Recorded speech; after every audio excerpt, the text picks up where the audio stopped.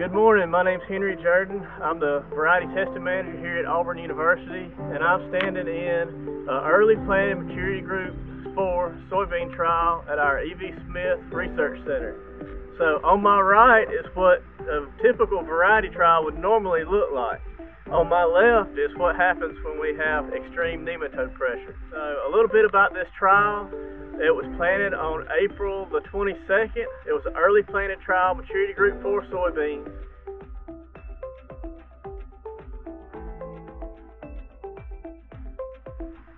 I came out in mid to late June and took pictures, variety specific pictures of this trial, and for the most part everything looked like this variety on my right.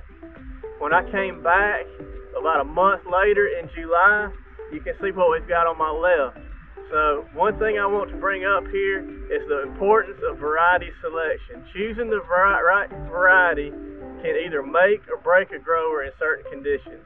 So obviously this variety on my right is very tolerant compared to the variety on my left. So here we can see some pretty severe symptomology caused by a root knot nematode. And what actually happens is the J2 phase of the nematode actually enters the root and creates these galls around themselves. In this field we've got a foliar disease, but we also have nematodes. So Claire has dug up a root. I don't know if we can get close enough. You can see the massive galling on this root system caused by the root knot nematode. And it's just massive. It's really reduced the potential of this field. So when you see the interveinal chlorosis, that's a fungal disease that's come in probably with the interaction of this nematode that opened the wounds in the roots, and then the fungus came in and you saw how much death is caused. But everything does not die, and some of these roots are still surviving. You can see the plant has put on extra roots in the top, trying to make up for the damage caused by the nematode. And this one, look at Claire, look at those pods, it's still surviving. Lots of pods on this one. It looks good. So this is a bad situation with root knot nematode. So here we are in the soybean field where we pretty clearly have some symptomology going on. So in order to make sure that it is the root knot nematode, we're going to take a quick soil sample. So what you're going to want to do is take your soil probe and place it pretty close to your root system, and then go ahead and take that soil sample. You're going to want to get a few places along these rows, and then you're going to mix these samples together in a Ziploc bag, and then you're going to want to treat it like a gallon of milk. You don't want it to get too hot. You're going to want to keep it refrigerated so that you can then send it into the Auburn lab, and they can tell you if you have what type of nematode you have and also the population number, and then that can help you make better management decisions.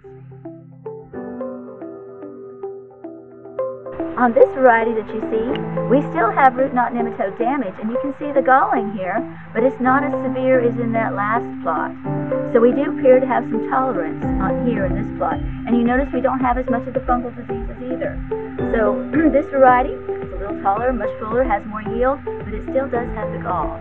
So the nematode is here, but not causing a severe damage. So we would call this one more tolerant. And here, in this variety, you notice the roots of this plant, which looks so lush and green, it has a good yield on it, and no fungal disease, has also very little nematodes, and the root system is quite clean.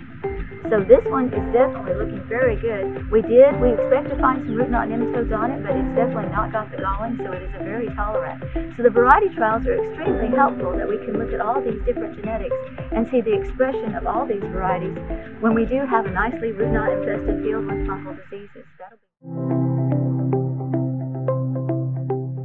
So if you have your soybeans with showing galls like this one because of root knot nematodes, you may need to switch varieties and get a very nice root system like this one. So this plant is showing the ability to fight the root knot nematode.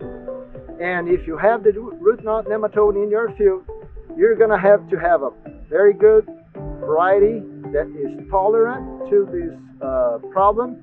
And also you're going to have to do your management practices accordingly to help your soybean plant fight the nematode.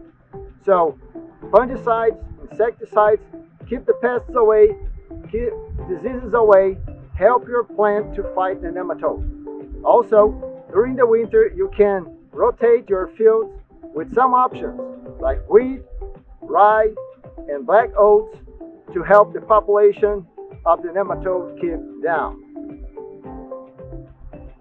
Another option you have is to be certain that when you buy your seeds, they come with a nematicide treatment on the seeds, and that way you're gonna have another help to have your plants healthy and fighting the problem.